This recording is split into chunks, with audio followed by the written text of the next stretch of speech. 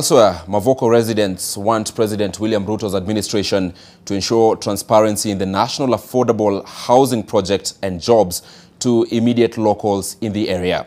Speaking during a public participation for the National Assembly's Committee of Housing, Urban Planning and Public Works in Athi River, the residents said they are not opposed to the project, but they want the project to be corruption-free. They insisted on fair allocation of the housing units so as to elevate the lives of poor Kenyans living in informal settlements.